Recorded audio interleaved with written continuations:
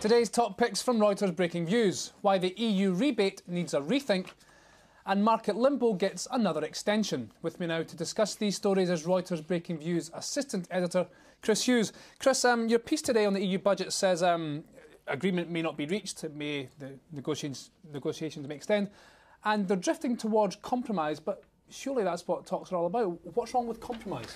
Well, what's wrong with compromise here is that there does actually need to be a serious debate in Europe about how it raises the European Commission's funding and how it's spent. And instead we're just going to have another series of meetings. I think they're calling it a four-shirt meeting where it's going to basically drag on a bit, go into the suitcase, get another shirt for that extra day, and probably just drift towards a little bit of tinkering here and there about the next 7-year budget. But in reality, there does need to be a proper debate about not just the overall size of the EU's budget and how much it's spending, but also on the relative contributions of each country. There are big questions. Nobody wants to pay more than they currently are. No, of course, exactly. Nobody wants to pay more than that's where the compromise comes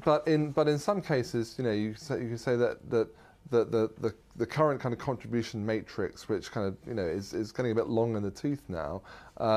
Different economies are now at different sizes, moving at different speeds.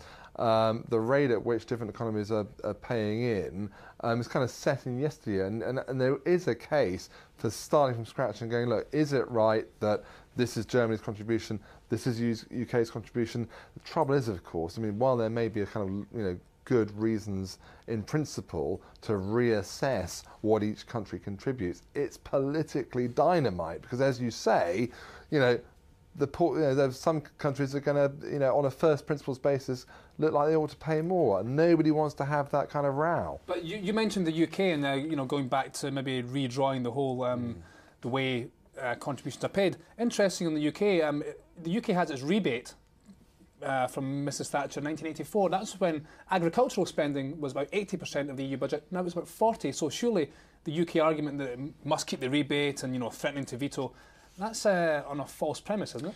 Well, as you say, if you look at this on first principles basis and you look at the relative sizes of economies, clearly the UK is a lot bigger than it was back then.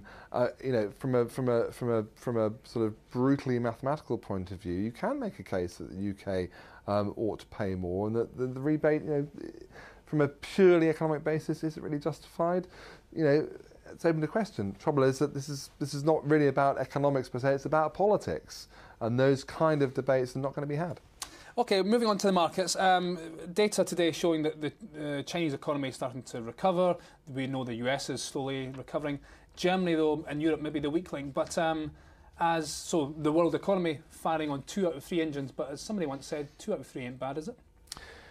2 out of 3 ain't bad. It'll keep the markets in this sort of holding pattern that we've seen, where they're torn two ways. So you do have the benefit, albeit perhaps limited, of this continuing money printing. Even though the Fed is on kind of QE infinity, it can only do so much to prop markets up.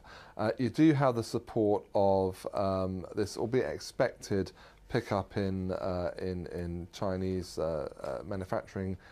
In the Chinese manufacturing index. We also had some good data overnight from the US. But then you have this drag from Europe. So we've had some pretty disappointing data from Europe today. Europe isn't, it's, as we noted, the other week, it could have been a lot worse in Europe given the deleveraging that's going on. But it's still, still a laggard in the world economy. So you only have 2 out of 3 engines, as we say. And that just means that markets are sort of going to continue to be trapped in this sort of tense position where they can't quite break out, and there's no real rally there. But equally, there's clearly some insurance, that's stopping them go back into the mine. I think this pattern is going to be sustained until you see some kind of progress on the other big issue, the fiscal cliff in the US, or you see the Eurozone really start to pick up more convincingly. So Europe, a laggard, not a Lagarde. Thank you. Sorry, I had to get that one in. You said it. Chris, thank you very much. That was Reuters Breaking Views. Chris Hughes. Well, for more agenda-setting financial insight, watch our US Breaking Views show every day, 12:30 Eastern, 17:30 GMT. I'm Jamie McGeever. This is Reuters.